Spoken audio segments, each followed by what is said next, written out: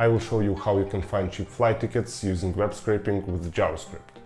By the end of this video, our script will be capable of scraping kiwi.com website. It will find weekend flight tickets for under $100 to any destination and provide us the screenshots with the details, so that you could enjoy a little bit of sun and sightseeing on your weekends. Web scraping is the process of using software to extract content and data from any website. Let's start with initiating a new NPM project and installing Playwright library. Its primary purpose is end-to-end testing for modern web apps, but it also can be used for web scraping. Create index.js file and add an async main function for our script. Import Playwright, then we can launch the Chrome browser. I have set the headless option to false so that we could see the actual browser, but you could also set it to true and everything would happen in the headless browser. Open a new page and navigate to kiwi.com. One thing to note, web scraping falls in a gray area. Some websites have protection against bots, which usually tracks your behavior in a browser, and if you are clicking stuff way too fast, your IP address can be banned. To avoid that, we will be using timeouts after each interaction on a website.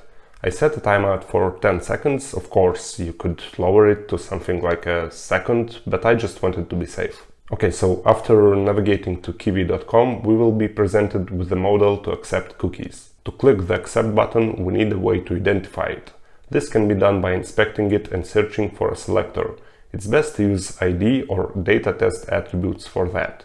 In this case, we can see that this button has an ID. Perfect. Now we can click this button. Page.locator creates an element locator. It takes a selector that describes how to find an element in the page. We can pass accept button ID. IDs must be prepended with a hashtag. Once we have a locator, we can click it and again do a little pause with the timeout to avoid being detected by site's protection. Next, we want to click on destination input, inspect it to find a selector. We can use this data test attribute. Selectors by attributes must be surrounded by brackets. Next, we want to click on the first option in a drop-down to search for tickets to any destination. Sometimes, when inspecting, you can go up by a few levels on a DOM tree to find the best selector. We will use this data test attribute. Click on it. Let's uncheck this checkbox as it will open a new tab, and we don't want that. In case you are unable to find a good selector for an element, you can locate it with just a text value. Now it's time to press Explore button to kick off the ticket search. Repeat the same process to find a locator and click on it. By default, results are sorted by popularity. We want to find the cheapest flight, so let's click on Sorting button and select cheapest sorting option. This is one more way to write a selector. We can say locate a button that has the text popularity. Click on it and press an element with the text cheapest.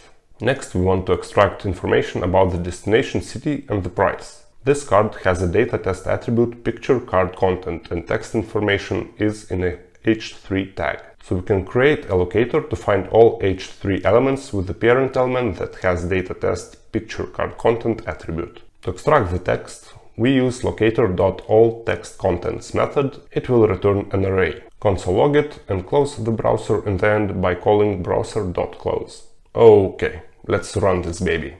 Whoops, we have used the import Playwright syntax at the very beginning, but we haven't declared our project to be a module. You can do that in package.json. Let's try again.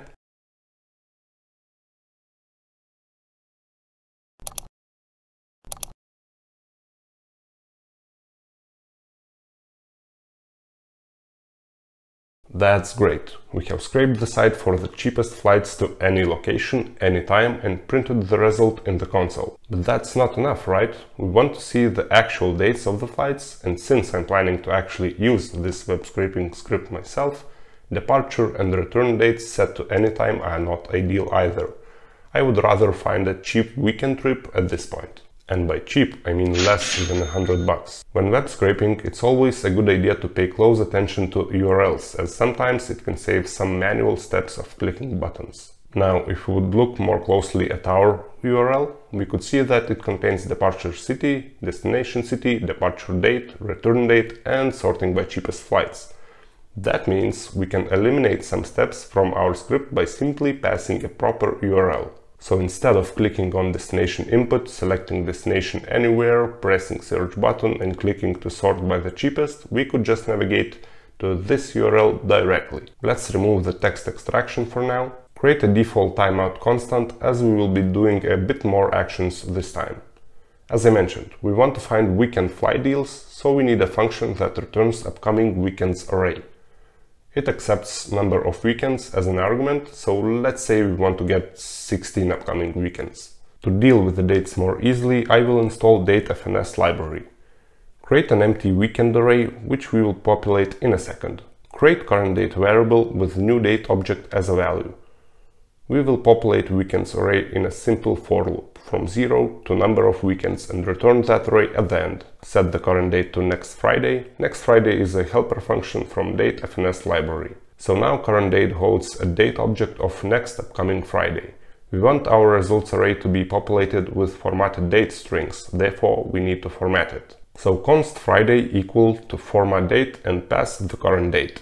Import format helper from datefns and create a function named format date, which will format the given date to string. Now for Sunday, we do almost the same, but additionally we need to add a couple of days to current date. Finally, we push Friday and Sunday strings to weekends array. So now the upcoming weekends variable will hold this value. Next, we want to iterate all upcoming weekends in a for loop and move web scraping logic inside. Deconstruct current weekend object to rename Friday and Sunday to from and to variables and use them in the URL instead of anytime. Since we will be opening the kiwi.com multiple times for each weekend, we need to make adjustments for cookie accept logic, as this button will be displayed only the first time. Create cookies accepted boolean variable outside of the loop and click cookies accept button only if it was not accepted yet. Also, let's drop h3 from city's card locator. Now we want to iterate through all of the city cards. We can get the card count number from a city card locator with the count method. Then do a for loop, get a current city card locator with city card locator dot nth and pass current loop index I. Now we want to check if the price on the city card is less than $100. So we extract text content from it similarly as we did before. Text content contains more text than just a price, so we find the index of $sign in that string and take a substring from that position +1 till the very end. And of course, convert this price string to a number. Next, we define our price threshold. In our case, it's 100, and check if the price is less than a threshold. If so, we click on that city card. We will be navigated to details page with a list of different flight options to that city. We need to find the cheapest option, so press on cheapest sorting button. Now we will extract this destination city name to a variable. Again, take the text content .substring from index of my city plus its text length to the index of from and replace spaces with dashes. We will use this city name for a screenshot file name in case it's a cheap flight. Now we want to get a locator for this whole card by data test results card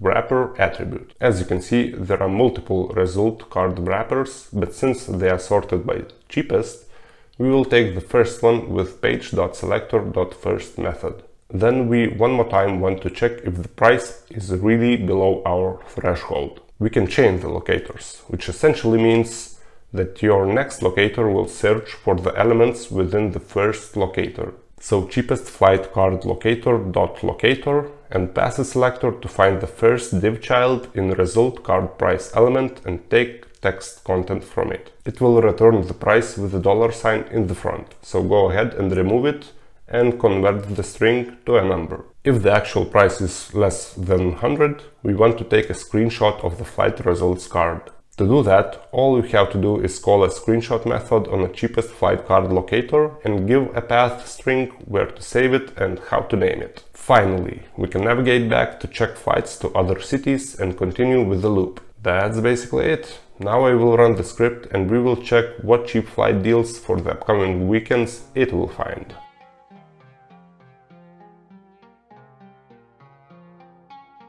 Nice. As you can see, we found 17 flight tickets for less than $100, the cheapest one being for only $33 to Oslo, Norway. Alright, that's it. I will leave the link to the source codes in the video description. If you have any questions, please feel free to ask them in the comments down below. I hope you enjoyed this video. If you are new here, please consider subscribing. We would love to have you on board. Thank you for watching and see you next time.